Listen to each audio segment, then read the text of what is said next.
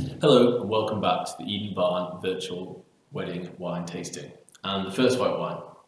Today we're going to taste the Chilinero Sauvignon Blanc produced by the Aguirre winery in Chile.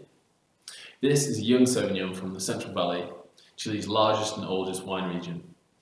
It stretches over 1,000 miles from Santiago in the north to the Biobío River in the south. Wines have been produced in Chile for over 400 years and date back to when Spanish conquerors first planted vines.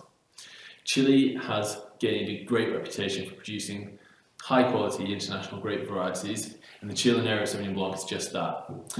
Produced by the 7th generation of the Aguirre family, which makes it one of the oldest wineries in the country.